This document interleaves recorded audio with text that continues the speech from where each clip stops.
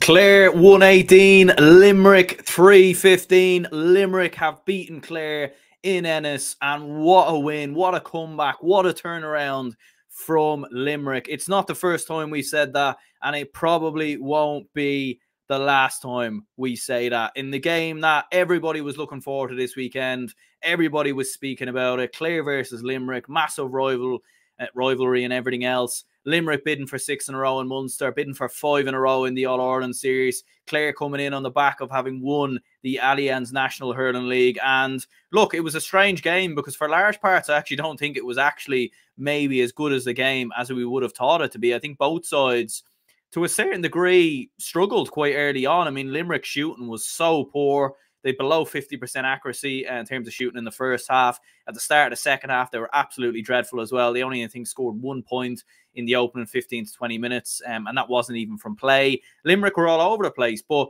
at the same time, Clare did not take advantage of that. They did not take advantage of that. There was so many chances, so many areas where Clare could have punished Limerick even further, and they just didn't take it. And quite remarkable, Clare were leading 8 points with about 16 minutes to go in this game. They bring Tony Kelly on. There's a massive roar from the crowd, and you're thinking, this is only going to end one way now. This is only going to end one way, and Clare are going to win the game. But quite incredibly, Limerick managed to come back and win the game. And genuinely, I'm speechless, to be honest with you, because for about 55 minutes, 53 minutes, this was arguably one of the worst Limerick performances I'd ever seen under John Coyley. They could barely string a pass together. They kept hitting it long into their forwards, into both Galan and Hegarty. They kept getting turned over. Shooting was absolutely dreadful. Defensively, they weren't particularly. Defensively, they were actually doing all right. I think that was the positive with Limerick. They were keeping themselves in the game. But even in saying that, Clare were missing chances and missing opportunities. You know, they had 3 or 4 wides right at the start of the first half or the start of the second half, which could have pushed Clare's lead even further. And they weren't taking advantage of it. They certainly weren't taking advantage of that. Like, even looking at the third quarter, straight after half time, this was the period of play where Limerick were really, really struggling. They were struggling in the first half for large parts, but start of the second half, like, just looking at it here, Clare scored what? Just looking at a few of my notes here. They scored 2 points in that period, and Limerick only scored once in that time period, and that was a free. Clare hit three on the bounce from the 51st minute to the 53rd minute. Aidan McCarthy, Maury, and then Mark Rogers all getting on the score sheet. And then from the 53rd minute onwards, when Donegal Dowling scored, Limerick just completely took over the game. And so many times we've seen this. We saw it in the All-Ireland final last year versus Kilkenny. We saw it versus Galway in the All-Ireland semi-final. You were thinking, like, Limerick are going to have to find something from absolutely nothing here, because they were really, really poor. They were struggling. They weren't in the game. And look, maybe an element of fortune, like Jeremy Burns, like, from that free. Is he going for that? Like, does he mean to play that, like, on top of Aaron Galan? You feel like he probably maybe did, because Aaron Galan was so alert and alive to it. But it was a massive risk, because if that doesn't work out, you're missing the opportunity. Like, that made it a 3-point game. You miss that opportunity, it stays as a 6-point game. So it was risky, but it completely paid off. The third goal as well, was it a square ball? Replay certainly suggested that maybe it was a square ball. But again, I think we need to see that back, and we need to see, where did Aaron Galan start when the ball was obviously hit in, because if he starts outside the square, then it's obviously not a square ball. If he's inside the square when the ball is shot obviously towards the goal, then it is a square ball. So it will be interesting to see that back. But it looked like it may have been a square ball. But then again, the umpires are right there, the referee is there. You trust that they make the right decision, in fairness. And like, it was a tough day for Limerick. They gave away so many silly frees in the first half. Obviously, the crowd and everything else weren't too happy with the referee. I do think there was a few frees he didn't give Limerick's way, and it did maybe seem like he was slightly favouring Clare, ever so slightly. But I do think a lot of them frees that Colm Lyons gave in the first half were completely justifiable. For whatever reason, he just didn't really seem to give the frees the opposite way when Limerick maybe should have got them. So that was maybe a little bit frustrating from a Limerick perspective. But they just found their groove and they found a way to turn it on. And it's, for me, it's what makes them the greatest hurling team of all time, in my opinion. Because yes, you look at skill levels, you look at ability, you look at technical brilliance, and look, Limerick have that obviously in terms of Aaron Gillan, in terms of players like Tom Morrissey, who particularly didn't play well today. Cian Lynch was fairly anonymous for about 50. I mean, the whole Limerick team were very poor for about 50, 60 minutes.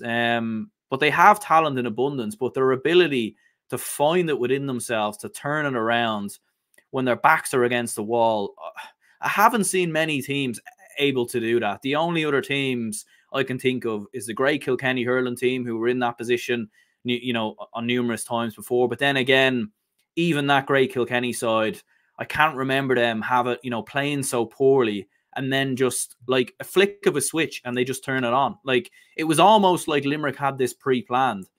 Like, it was almost like John Coyley and Paul Kinnerk and the Limerick backroom team said to them, don't play for 50, 55 minutes, and then for the final 15, we switch it on. Because that's how it looked. And look, I can't imagine that was the case, because that would never, ever make any sense. And Clare should have punished Limerick.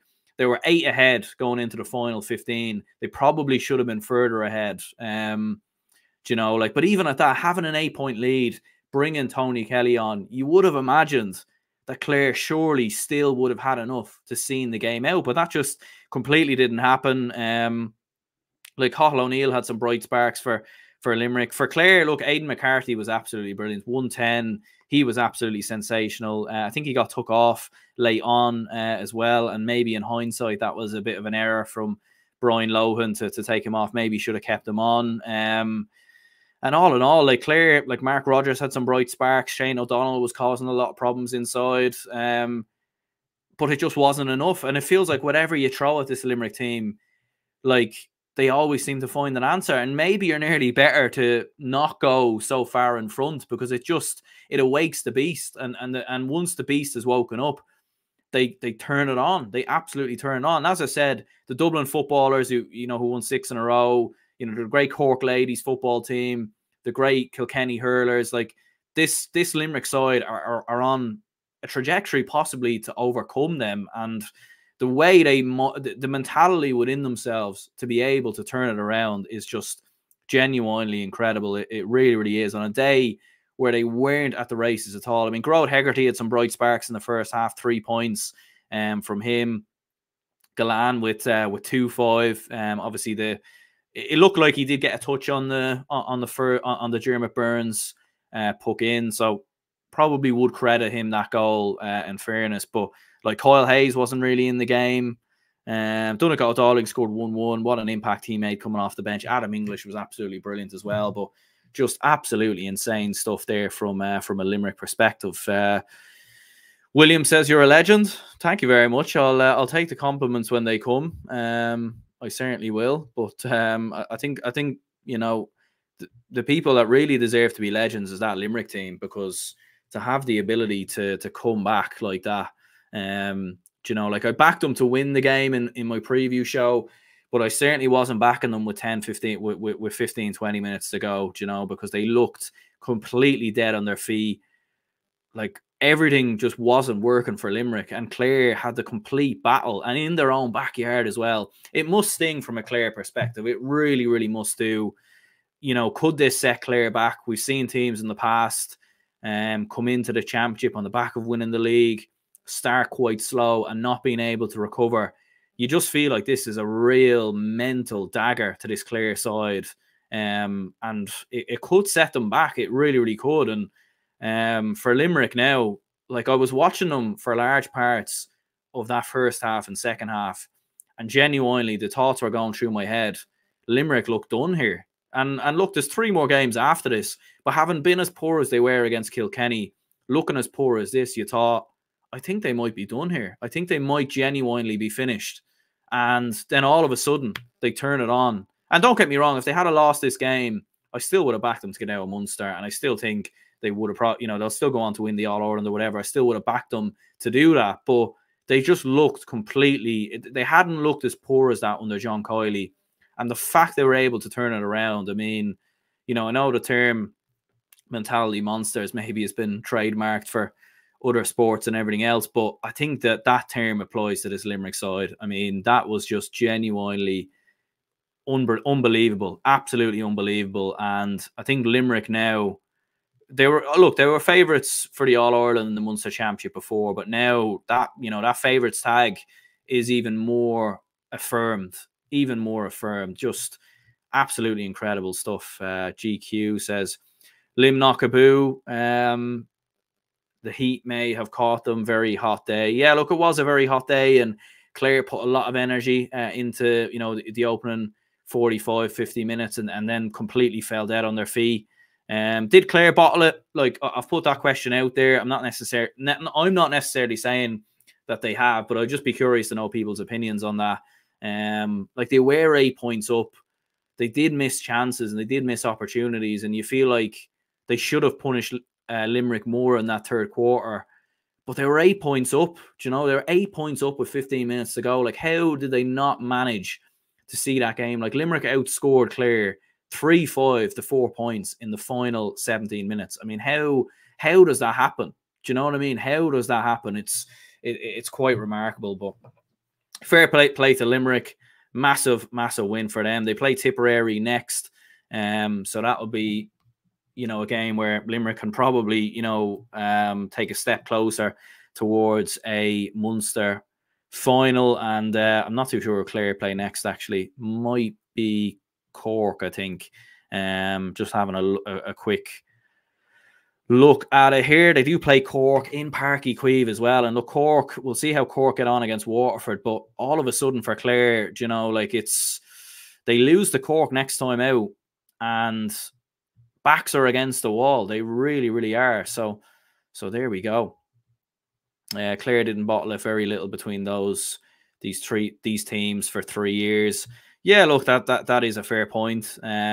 What you would say though is that there's usually only been a point in the difference, and 3 points this time around, having been 8 points up, like, it just will feel like a massive pill to swallow. But fair play to Limerick for getting over the line. And it's very, very hard from here to see them be stopped. But yeah, look, we'll go ahead and wrap this up here. I'd be curious to know people's opinions in the comments down below. Man of the match is such a strange one, because I think Aidan McCarthy was outstanding, really, for you know, large parts of this game, scoring 110. Obviously, a good few of them were from frees, but his goals obviously from play. A couple of other big points from play as well. But Glan with 2-5, like, turning up in the big moments, you probably would have to maybe edge it towards him. But yeah, I'd be curious to know people's opinions in the comments. But yeah, what a win for Limerick. Heartbreak for Clare. It will be a bitter pill for Clare fans going home this evening, no doubt about that, because you know, like, it's to have looked so in control and then lose it. But the most important thing for Clare is not to lose their heads now, to regroup, write this game off.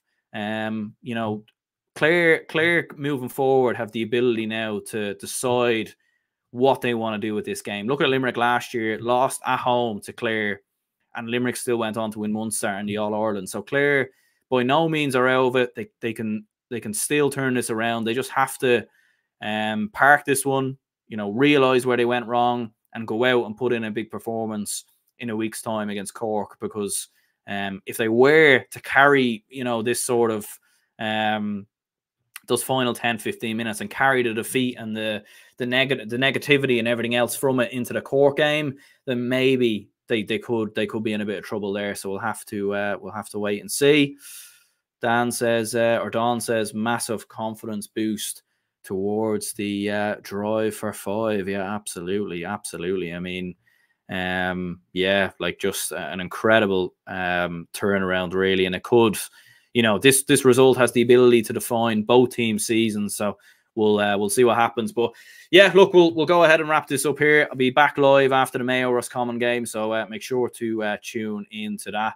My name is Aaron. Hit the like button, subscribe if you haven't already, and I'll speak to you all soon.